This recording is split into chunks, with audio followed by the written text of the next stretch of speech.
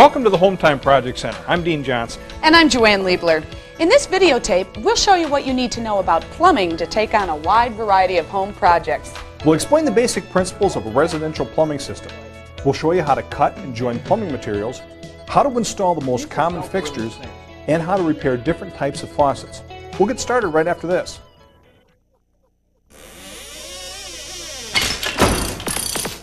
Home Time is made possible by Chevy full-size pickup, the most dependable, longest-lasting full-size pickup on the road.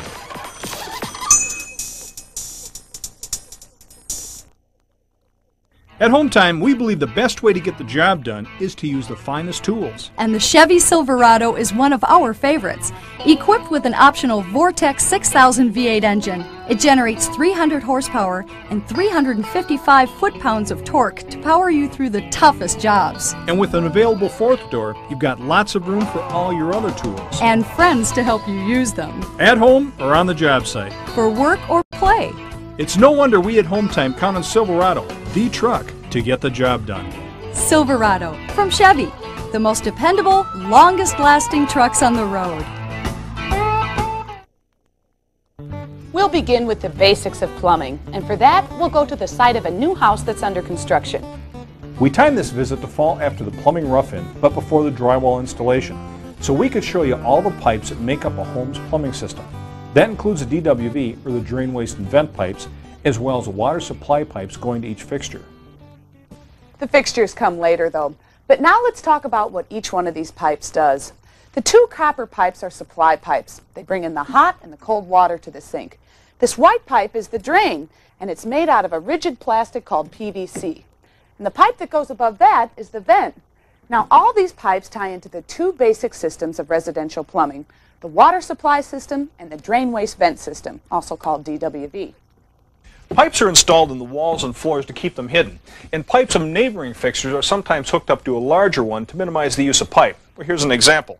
The drain underneath this toilet flange and the shower drain are hooked up to the same drain, but to show you that, we have to take you under the floor. Now, the shower and the toilet drains both travel through the ceiling joists, and the toilet drains into this 3-inch pipe, which is called a soil stack. And the shower travels across here where it hooks in with the whirlpool and the vanity drains, which in turn tie into the soil stack. So that means we have 4 different fixtures that are being drained through the soil stack, which goes all the way down the wall, through the floor, and into the basement. Down here in the basement, the pipe continues through the wall and then goes underneath the slab. Before we poured the slab, we shot some footage so you can see how the stack ties into the main house drain. That's the 4-inch pipe that drains all the house systems. It carries waste outside to a septic tank or a municipal sewage system. The slab covers up the drain here, but this cleanout plug is still exposed. We can unscrew this here, and it allows us to clean out any clogs. Now, these are required at the base of all stacks and along horizontal runs. The soil stack serves not only as a drain, but also as a vent. It goes up through the ceiling and through the roof.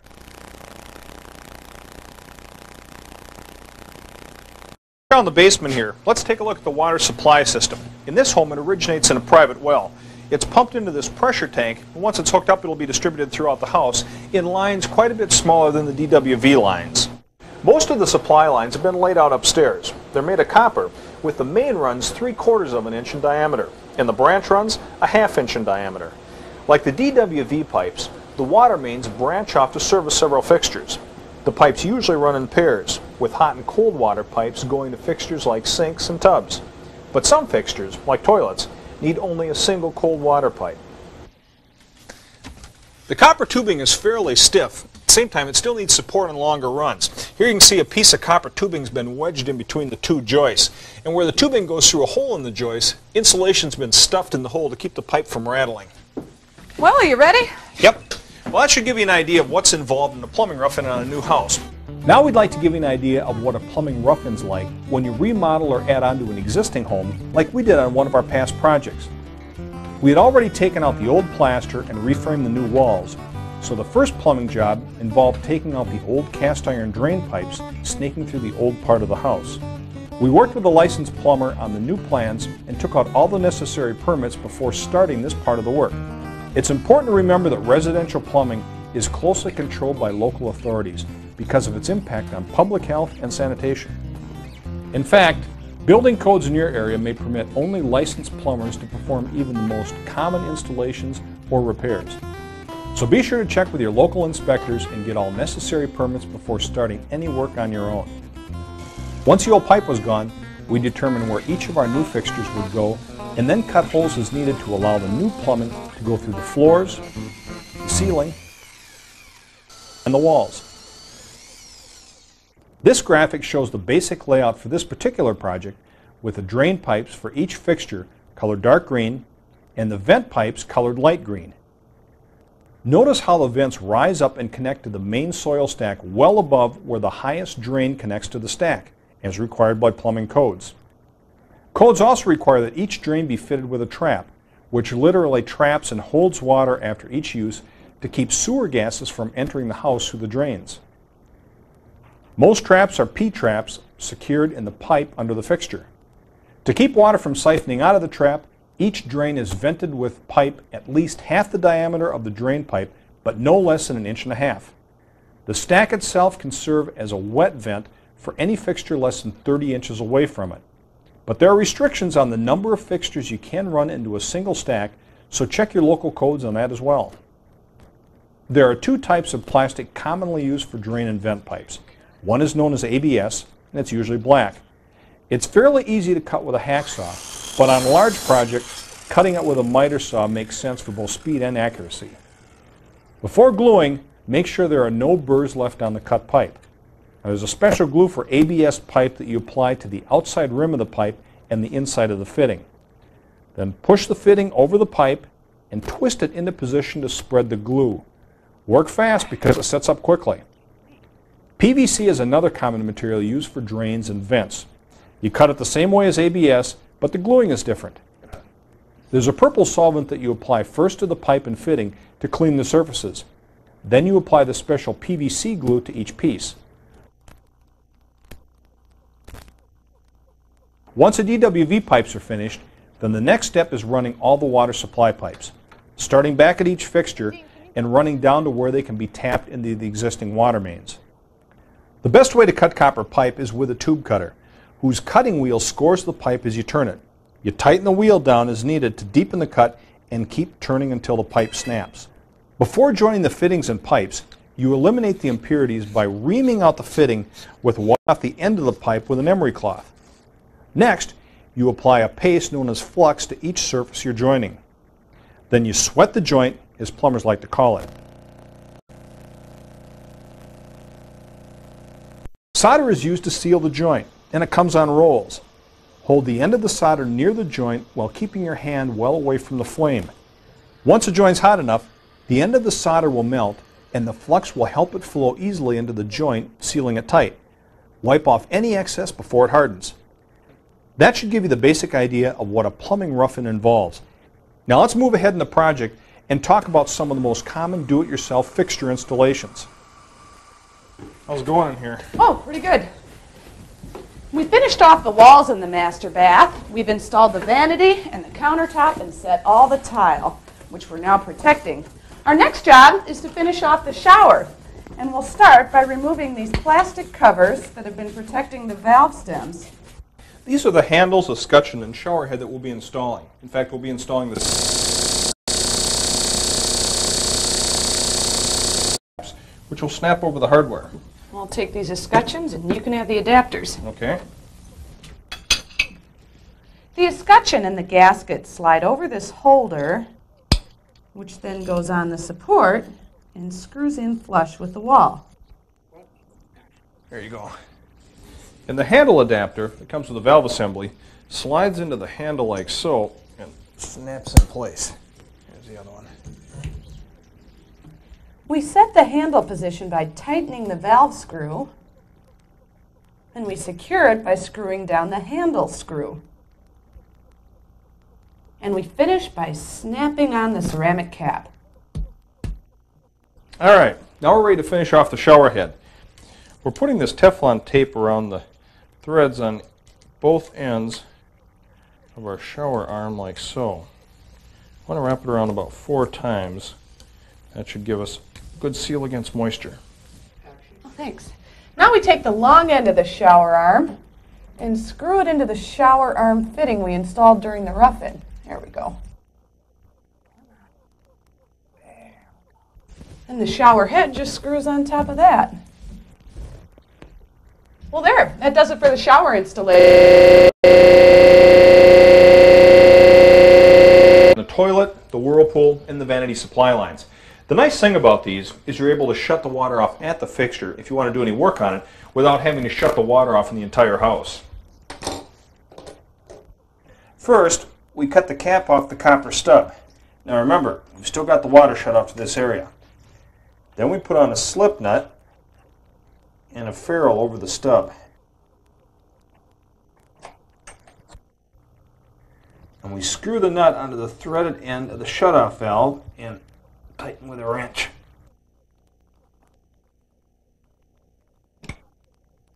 With all the shutoff valves installed and turned off, we can now turn on the water to the new system next to where we connected it here down in the basement. The way we do this is turn on the main valves that we installed earlier. That should do it. With the water on, we can test the shower and clear the supply lines of any particles or dirt that might have settled in them. And later, we'll clean the filter that's in the shower head. It's a good idea to do this with each of the fixtures after you've installed them.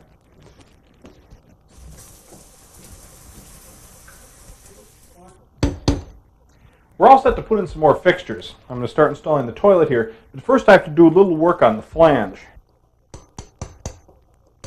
We have to chip out the floor mortar that's seeped in here where the flange bolts will rest. And we can slip the bolts into the slots and anchor them with washers and nuts.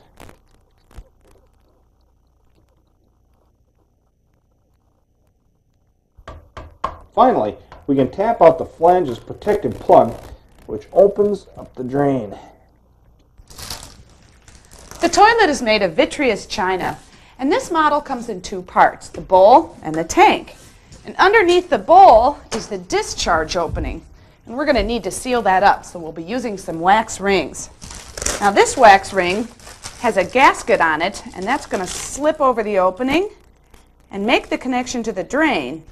Now normally you would only install one ring on a toilet. We'll be installing a couple because our toilet flange ended up a little low on the finished floor. The mortar came up a little bit higher than we thought, so consequently we'll be installing a couple rings, and this will ensure us a nice tight seal. All right. Now we've got the bowl, and we're going to place it over the flange and line up the holes in the bottom of the base here with the bolts. Oops, see that one. And then give it a little quarter turn with a crescent wrench. Now we want to rock the toilet a little bit to help seat the ring into the flange. And once that's firm, we want to check it for level and then tighten down our bolts. Okay, right there, that's good. Okay.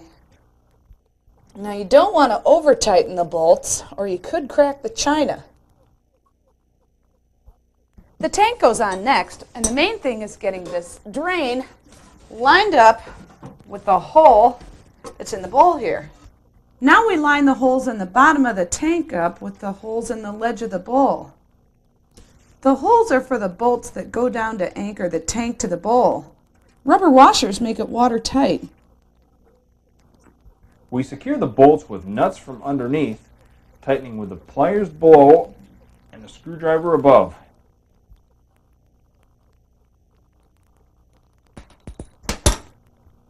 I've just cut this chrome-plated copper pipe to serve as our supply tube for the toilet. Now this is flexible tube, and I've already bent it to fit into place. We use a ferrule and a nut on the cut end to secure it to the shutoff valve. Then we line up the washer on the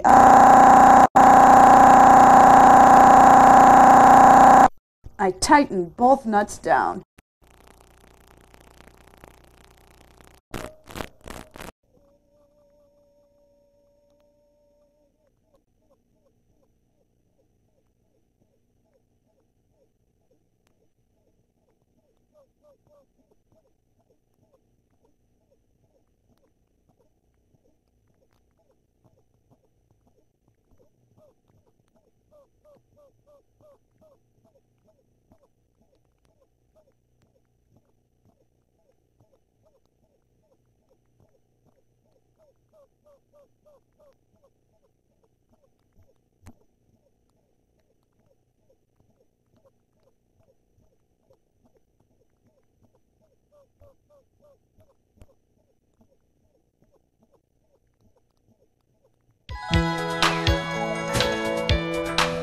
When you flip a switch, you expect the lights to come on.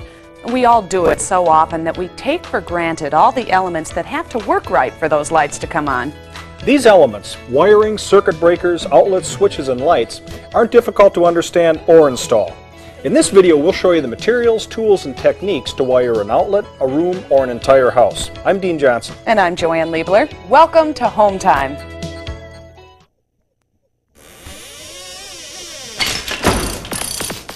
Home Time is made possible by Chevy full-size pickup, the most dependable, longest-lasting full-size pickup on the road.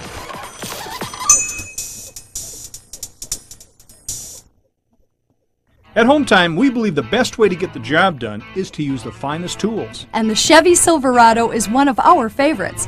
Equipped with an optional Vortex 6000 V8 engine, it generates 300 horsepower and 355 foot-pounds of torque to power you through the toughest jobs. And with an available fourth door, you've got lots of room for all your other tools. And friends to help you use them. At home or on the job site. For work or play.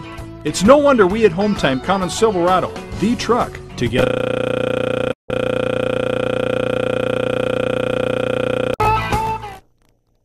Remember that depending on the project you're undertaking, you might need a building permit and inspections. And these are important, legal, but in many cases work done without these can void your homeowner's insurance. So check with your local building department to see what's required in your area. Most of the time, if you own your own home and live in it, you can do your own wiring. But if you have any doubts at all about your project, you should consult with the building department or hire a licensed electrician for an hour or two to go over your plans with you. On this tape, we'll talk about wiring new construction in a demonstration kitchen, installing simple electrical devices, and extending an existing circuit. When it comes to the practical matter of dealing with electricity in your home, you really just have to remember three words. Hot, neutral, and ground. And three colors. Black, white, green, and copper. So there are really four colors. Oh, and you forgot red. But we'll get to that later on. These terms and colors are standard in all new wiring across the country.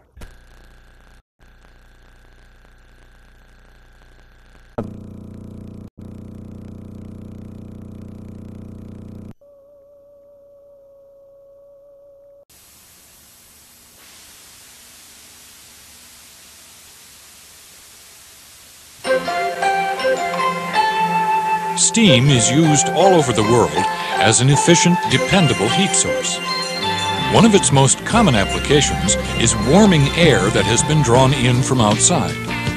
The warmed air may provide comfort control, or it may be used as part of a process to raise the temperature of or to dry a product. No matter what the application, the reason steam is preferred is that it is so controllable. Steam temperature may be raised or lowered by changing the pressure.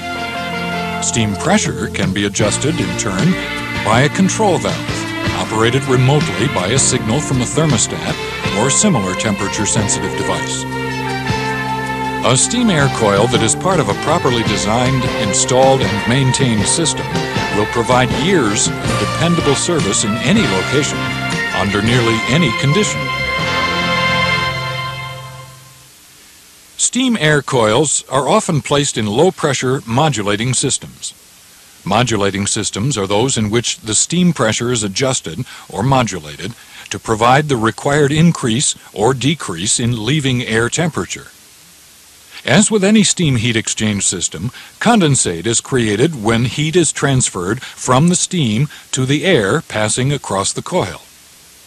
What makes modulating systems a special challenge is the fact that the pressure inside the coil can fall below atmospheric, even when condensing steam at a fairly high rate. In air heating systems, if the condensate is allowed to collect when the incoming air temperature is sufficiently low, the water freezes. In severe cases, coils and piping can even be ruptured. Most substances expand when heated and contract when cooled. Water, however, differs in that it expands not only when heated, but also as it begins to freeze.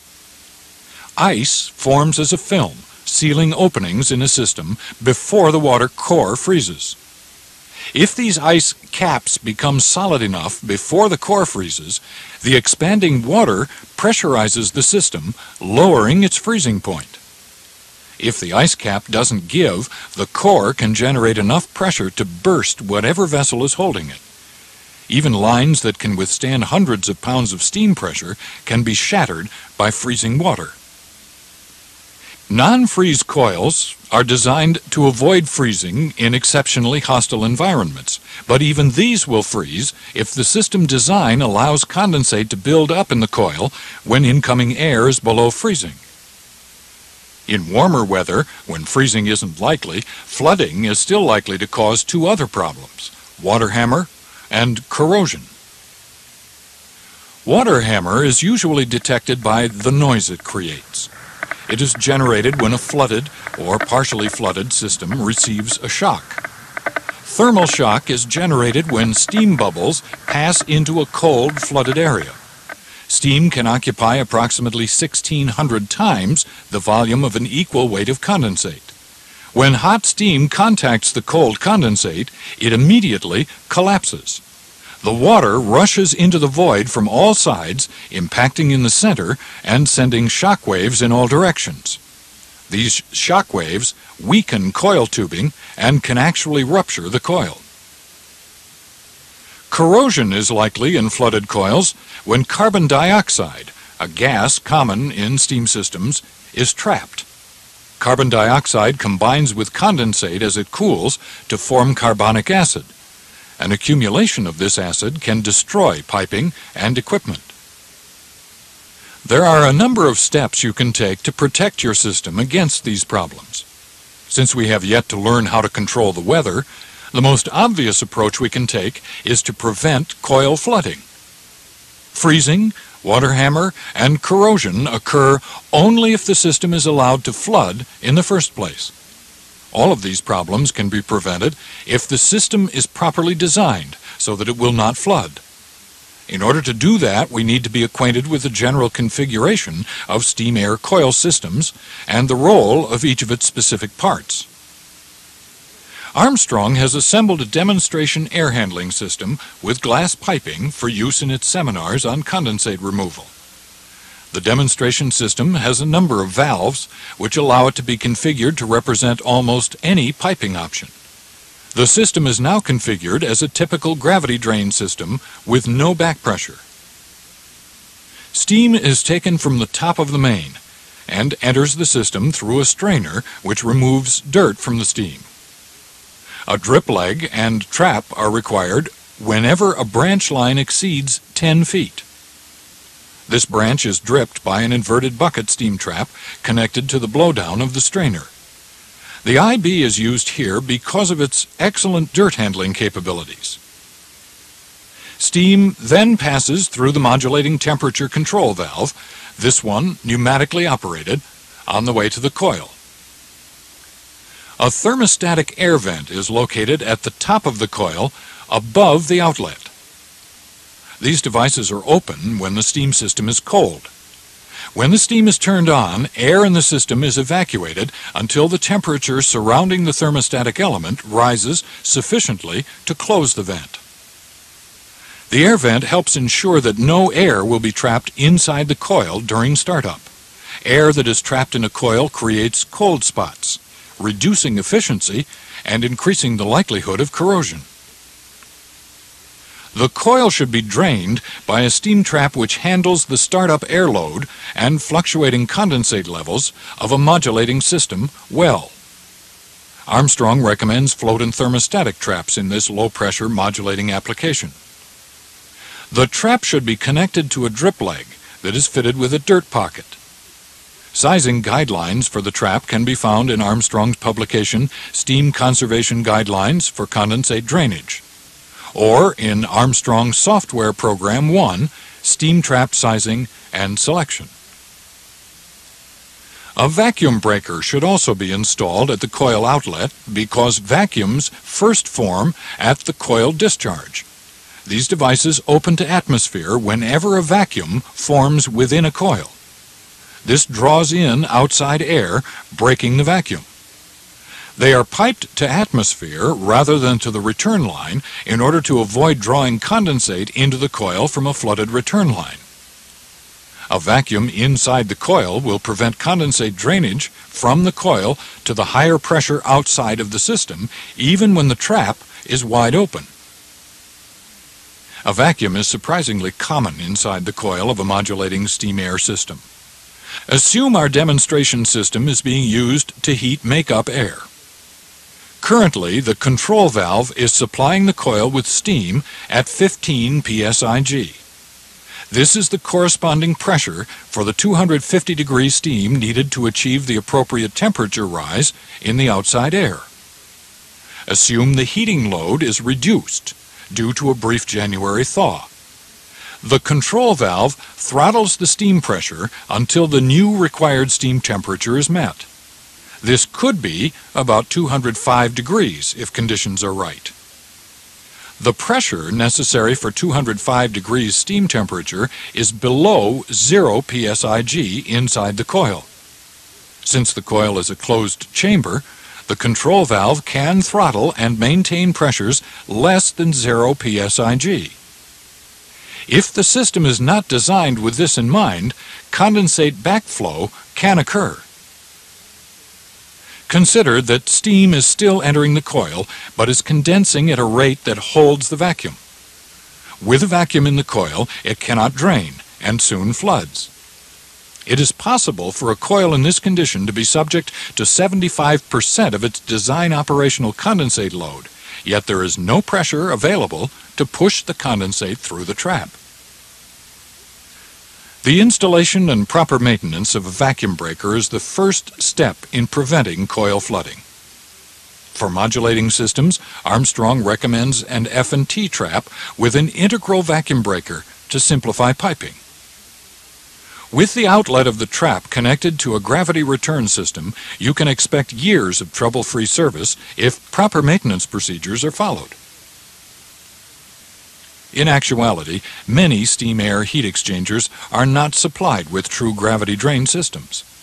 Even if the system was designed with a gravity drain in the first place, years of expansion has probably led to an undersizing of return lines. Also, scale and corrosion in the lines tend to decrease flow area in the return line. Both of these problems create back pressure, which is sure to cause coil flooding if proper precautions are not taken. Flooding is also almost certain in modulating systems if the condensate is elevated. It takes 1 pound of steam pressure to lift a column of water about 29 inches, so as a result of elevating condensate, back pressure is created. If the pressure modulates below the amount required to elevate the condensate to the return line, the water backs up into the coil. If it can be avoided, do not elevate the return lines. If elevated return lines are necessary, or if back pressure is present for any reason, install a vented receiver and an auxiliary pump to push the condensate when sufficient steam pressure is unavailable. If pumping is impractical and you have a system with back pressure, 2 problems will occur which require additional precautions. First, you must install check valves at the outlets of the trap and the air vent. These check valves prevent backflow through the trap when the back pressure exceeds the steam pressure. The backflow would flood the coil, once again leaving it open to the damages of freezing, water hammer, and corrosion. Secondly, in order to remove any liquid from the coil that collects above the trap while it can't open, you must add a safety drain. A safety drain is a second trap that is located between the coil and the primary trap. This trap is vented to an open drain or to atmosphere. If condensate is unable to drain from the primary trap for any reason, it backs up in the drip leg until it reaches the level of the safety drain, which opens, draining the system. In this manner, condensate is prevented from accumulating in the coil. In summary, freezing, water hammer, and corrosion are 3 common problems in steam-air coil systems that can be prevented by proper installation and maintenance. First, provide the system with clean, dry steam. Second, connect a thermostatic air vent at the top of the coil above the outlet. Third, install a vacuum breaker on the discharge side of the coil. Fourth, use an F&T trap to drain the coil. Fifth, return the condensate to the boiler by gravity or with an auxiliary pump if possible. Sixth, if an elevated return is necessary, provide check valves and a safety drain for the system.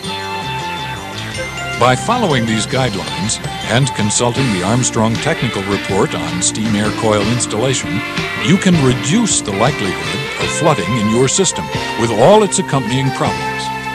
As always, please contact your Armstrong representative if you need any further information or assistance.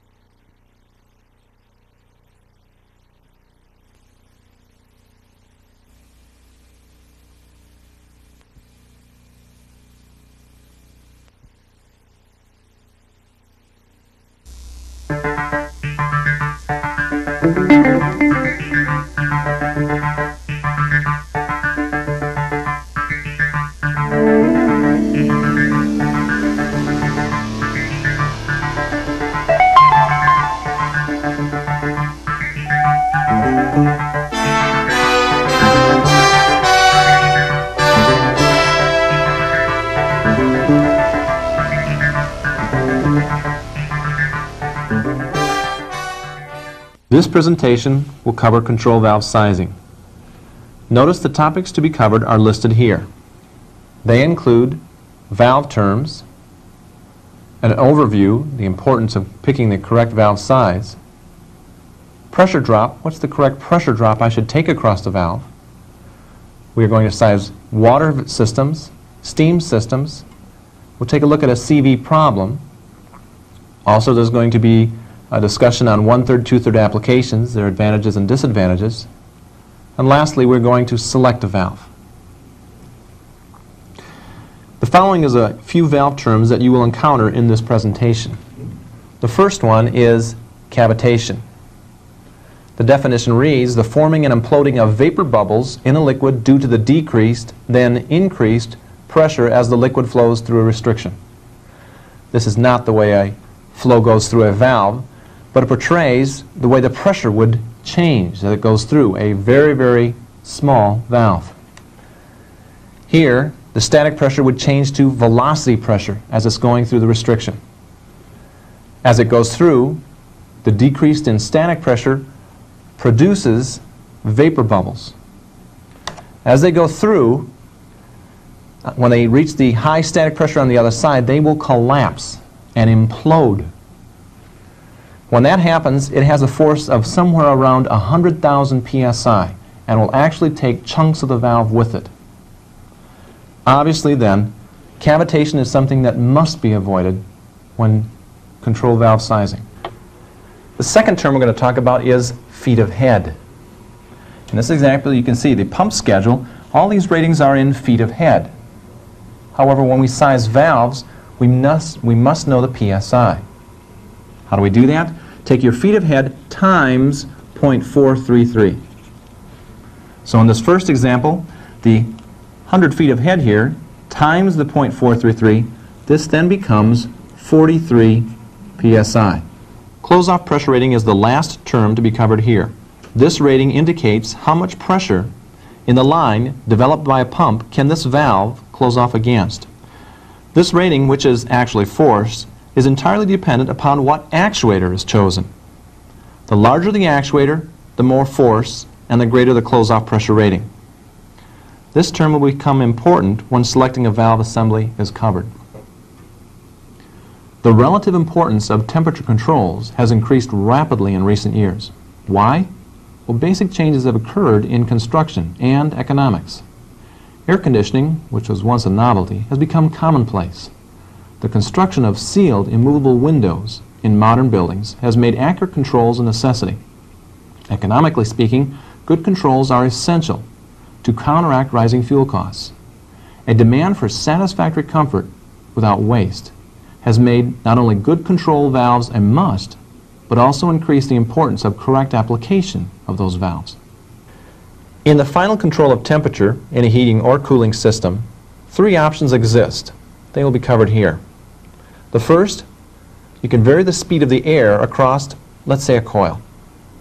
In this example, a face and bypass damper varies the flow of the air across a heating coil. The more air that flows across the heating coil, the hotter it will be. A second option is to vary the flow of the water through a coil. In this example, the valve modulates to change the gallons per minute and the pressure into the heating coil. The more flow into the coil, the hotter our temperature. The third option is to vary the temperature through the coil. In this example, the mixing valve modulates to change the temperature of the water sent to the coil. The more this valve is open to the hot water supply, the hotter the coil, and therefore the hotter the temperature. Two of these options are dependent on good water control. In turn, good water control is dependent upon the valve. In fact, the valve is the only variable we have to make the system operate correctly. The valve might be considered the fine-tuning adjust for our system. This only occurs if the valve has been properly sized to the system. Improper sizing of valves comes in two categories: undersized or oversized. An undersized valve becomes obvious when the system has insufficient heating or cooling at design conditions. This type of problem usually produces excessive noise for the valve in the full open position. Valve damage due to cavitation also becomes a distinct possibility with undersized valves. Of the two categories of problems, undersized is less common. Oversized valves are not as obvious, and therefore a more common problem. The system has poor control with this type of problem. In fact, control is only achieved when the disc is close to the seat, near shutoff. Since such a small portion of the valve's lift is used for control, the actuator must hunt for the ideal position. Hunting is the major symptom of an oversized valve. Besides poor control, hunting, other problems can result from an oversized valve: rapid wear of seat and disc, and a greater cost than necessary in purchasing valves. Each valve is given a flow coefficient, a CV rating, which is determined by its construction and testing. The precise meaning of CV is the flow rate in gallons at 60 degrees Fahrenheit water that will pass through the valve in 1 minute at 1 pound pressure drop. Basically, the larger the CV, the larger the valve. Choosing the correct CV is how one chooses the correct valve. Finding the CV for water systems is different than finding the CV for steam valves. Both are covered in this section. Looking at the formula for water systems, which by far is the more common, only two variables exist: the gallons per minute and the pressure drop. The gallons per minute is determined by the pump or the coil. So in choosing the correct CV, the correct pressure drop must be taken across the valve. Pressure drop may be defined as the amount of water or steam pressure dropped solely across the valve. Looking at the example, 20 psi is coming into the valve. It must be determined how much pressure should be dropped across the valve to accomplish proper control. But how does one know what the correct pressure drop should be for a given application? This chart will help to determine the correct pressure drop. It's based on application. Again, remember that the pressure drop is the only variable available to get the proper CV. This chart will be described in detail in the next few moments. Basically, there are 4 major control applications. They include 2-position control for both water and steam, proportional varying the flow of water, proportional varying the temperature of water, and the last section to be covered is proportional control of steam. Here's the first section. If a valve is used in a 2-position or on-off application of either water or steam, a low pressure drop, 10%, is desired. Why? When in an on-off application, the greatest concern is not throttling the flow, but simply starting or stopping the flow. Therefore, the valve in the full open position should pass most of the pressure onto the coil, radiator, or whatever device is used. Looking at the chart under 2-position, it is advised that 10% of the available pressure be taken or line size. Here are 2 applications of a 2-position valve. First, a 2-position two-way valve is used for zone control with radiators. If 20 psi is available, a very low pressure drop of 10% or 2 psi is taken across the valve. Another application for 2-position, this time using 3-way valves on a 4-pipe system, also requires a 10% pressure drop across the valve. The next major control application is proportional water, where we wish to vary the flow. This requires a high pressure drop. We have these choices to compute a high pressure drop. Either 50% of the available pressure is taken, or a pressure drop equal to that across the coil, or a 5 psig minimum where possible. 5 specific applications of a high pressure drop are given here. First, a 2-way valve on the return side of a 2-pipe system. Next, here's a 3-way mixing valve on the return side of a heating coil. Another application for a high pressure drop would be a diverting valve on the supply side of a coil, or a diverting valve in an application with a cooling tower.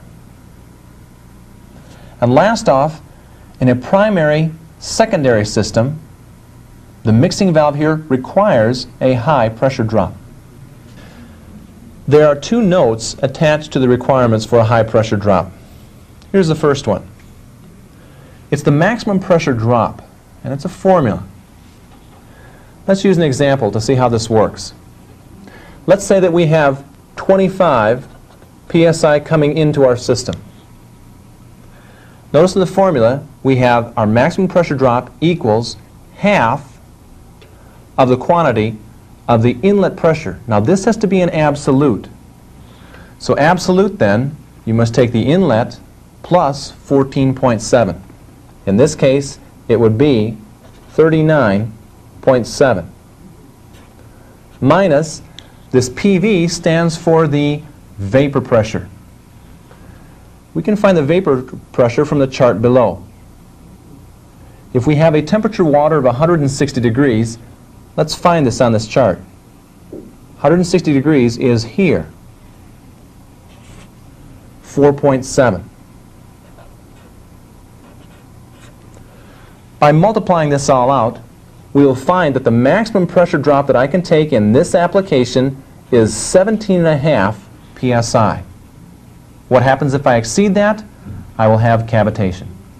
A qualification must be made when referring to the valve pressure drop equaling the coil pressure drop. Note 2 states that the temperature drop across the coil must be taken into consideration. A coil with a temperature drop of 60 degrees must be figured out differently than a coil with a 40 degree or a 20 degree temperature drop. Note 2 gives a small chart indicating the multiplier to use on the coil pressure drop for different temperature drops. As an example, if a 20 degree temperature drop across a coil has a pressure drop of 3 psi, as is shown here, then the multiplier I would want to use is 3. Taking this multiplier times the pressure drop across the coil will give me my valve pressure drop. In this case, the 3 times the 3 gives me a valve pressure drop of 9 psi. When proportionally controlling water, why is 50% of the available pressure taken? Well, let's take a look at 3 examples. Here's the first one. Let's say that we have 20 psi is in our system coming into the valve. Our coil over here needs 10 psi to be at full heat at design conditions. The valve here then is very small. A very small valve produces a very large pressure drop. In this case, let's say the pressure drop is 15 psi. Now, wherever the throttling plug goes, whether up or down, it really doesn't matter. Mainly because it will never achieve a pressure equal to the 10 psi that I need at the coil. This is an undersized valve. And it's very uncommon, mainly because people realize that they have insufficient heating or cooling. Here's the second example. Let's use these same numbers. If I have 20 psi coming into my system, and again, the coil needs 10 psi at full flow at design conditions, and now we have a very large valve. A very large valve produces a very small pressure drop. So what happens? When the valve is wide open, like so, and the throttling plug is at the upper end, then I have full heat. In fact, as I start modulating this valve down, I'm still at full heat. In fact, it might not be until I'm at this point right here, where the plug is getting very close to the seat, that I start hitting my 10 psi. And that is still at full heat, at design conditions, which is probably only a few days in January. As this goes on, as it gets warmer outside, the valve then starts to modulate even further, to the point where it is very close. When this happens, we have wire draw happening. As the velocity of the water goes past here, it causes very large cracks in the disc and seat. Also, the valve can't find this place. Since you've eliminated a large portion of the lift, it has a very, very hard time. It hunts back and forth, up and down, trying to find this position. This is an oversized valve, and it is a very common problem. In this last example, let's walk through it as it's done correctly. Again, using the same figures, 20 psi is available. Our coil requires 10 psi for full heat.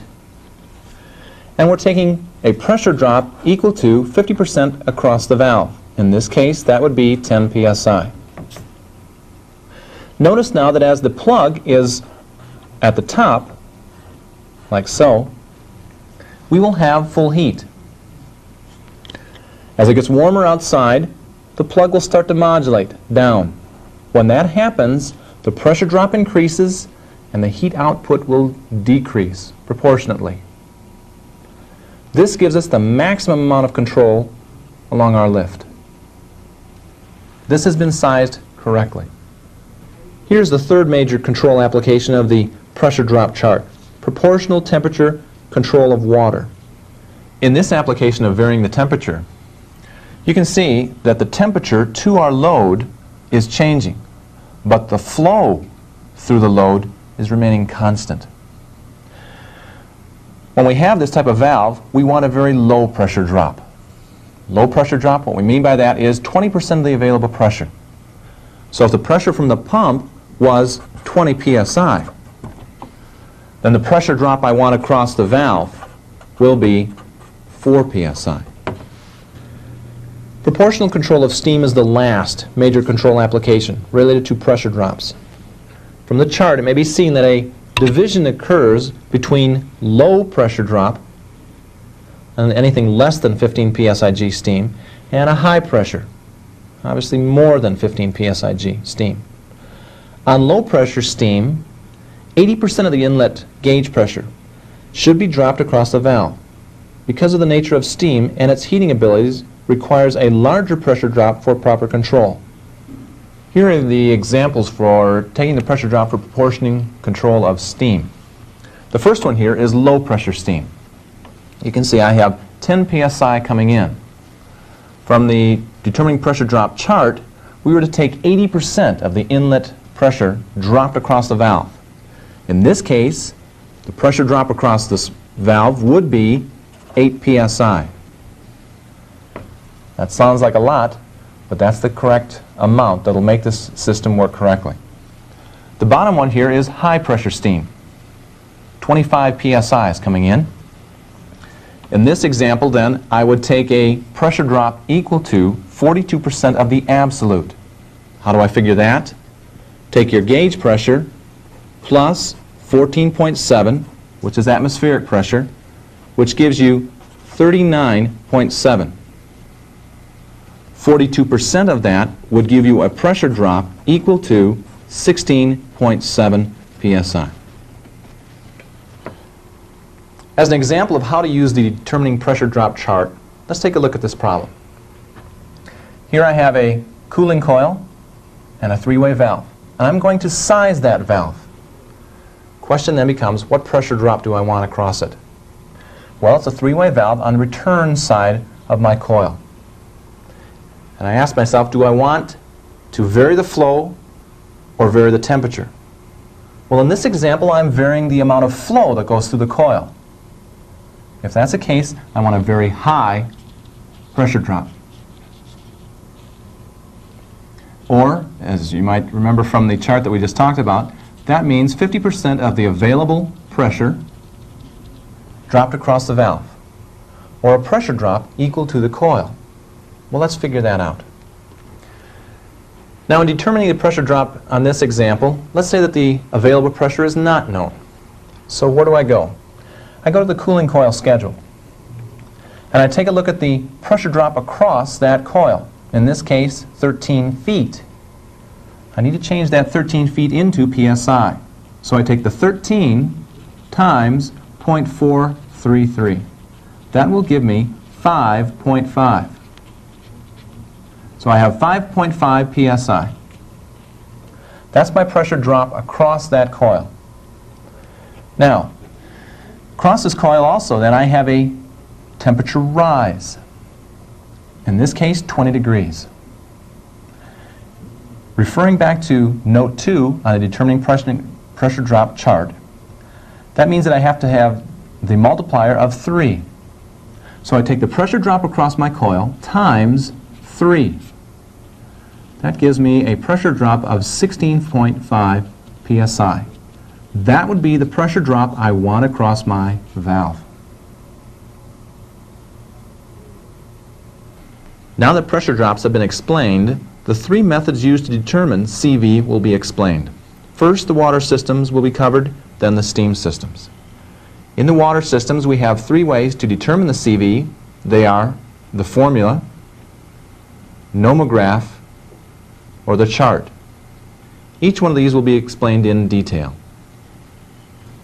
The first of the three methods is the formula. Let's use an example as follows. We have a two-position, two-way, stem-up open, which is a normally open, valve. The coil requires 10 gallons per minute, and we have 20 psi available. Putting those numbers in the formula, we have CV equals, our gallons per minute for the coil was 10, divided by the square root of the pressure drop. The pressure drop we need, again, going back to the determining pressure drop chart, is a very low pressure drop, 10%. 10% of 20 is 2. Working then the formula out, 10 divided by the square root of 2, which is 1.4, we get approximately a CV of 7. Now the formula method is very accurate, but it takes time. The second method here, the water nomograph, is much quicker. Let's take a look at it. We have three separate columns, the pressure drop, gallons per minute, and the CV. Using that same example, let's see how this problem works. First off, we had to find our pressure drop. Our pressure drop in our last example was 2 psi. Our gallons per minute was 10. Lining those two up and drawing a line and reading our CV, you can see that we have a CV, again, of approximately 7. The advantage of the nomograph is it is very quick. The disadvantage is it can be very inaccurate, determining on how wide your pencil is. The third method here is the chart. And again, sizing the water valve, we can take a look at this and see that on the top we have the differential pressure. This is the pressure drop. In our example, using that same one, we wanted a pressure drop of 2.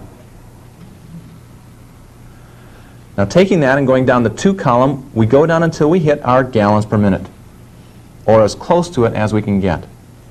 In this case, 9.6 as close to the 10 gallons per minute as we can get. Moving then to the left, you'll see that the CV is written right there. In this example, it is 6.8. This method is very quick also, but not all the pressure drops that I need are shown.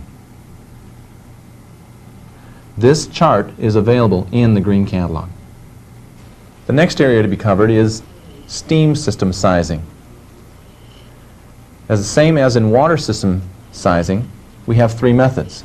They are the formula method, the nomograph method, and the chart method. Each one of these will be covered in detail. Here's our first example, the formula method. In the example that we have here, we have 220 pounds per hour, and the system pressure is 10 psi. Let me explain the letters first. Q stands for the quantity of steam, in other words, in pounds per hour. In this example would be 220. The K stands for the amount of superheat.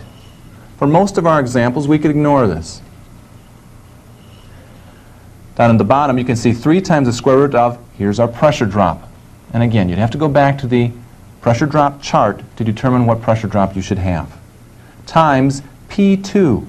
P2 is the pressure on the downside of the valve. As an example, if I have a valve here, and I have 10 psi in our example as you see, and my pressure drop is equal to 8, I have a 2 psi left over. That's P2. Now let's work this in an example. You have CV equal to 220 divided by 3 times the square root of, in our example we said 8 is our pressure drop, times our P2, and this again has to be in absolute. So you take the 2 psi plus atmospheric pressure of 14.7, and you have 16.7. Working this entire formula out, you will find out that the CV comes out to be 6.3. Here's the second method in finding the correct CV using steam. Here's a steam nomograph. Notice the columns that we have here. You have the pressure drop across the valve, the inlet pressure, the quantity of steam, and the CV. Here it's already drawn out for you. You can see the pressure drop we wanted was 8. The inlet steam was 10 psi coming in. Drawing a line between those, we have a new base point. From that point, you take that through your pounds per hour or your quantity of steam, in this case 220, and you come to a value here of approximately about 6.5. So we have a CV of approximately 6.5. Here's the last method for finding the CV for a steam valve. Let's take a look at it. And that's the chart method. Notice at the top we have our inlet pressure. we are going to take the inlet pressure of 10. Now that column here is subdivided into two columns. Here it says 1 on one side of it and 8 on the other. The 1, or the one on the left, stands for 2 positioning. The one on the right stands for proportional control.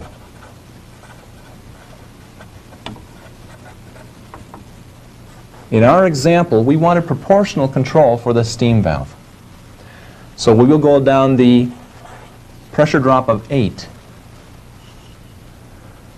Going down this column until I hit my quantity of steam that I had. In our example again, approximately 220. 215 is as close as I'm going to get. Taking this all the way to the left, the CV that I want is 6.2. Once you've determined a CV for either the steam or the water valve, you need to go to the valves to find out how close you can come, finding an actual CV. The other was a calculated CV. In our examples for the steam valve, we had a calculation of 6.3. It's very obvious then that you take the one closest to that. In that case, 6.2. So our calculated CV would be 6.3, but the actual CV would be 6.2 because that's what the valve has. In the water system, it's a little difficult.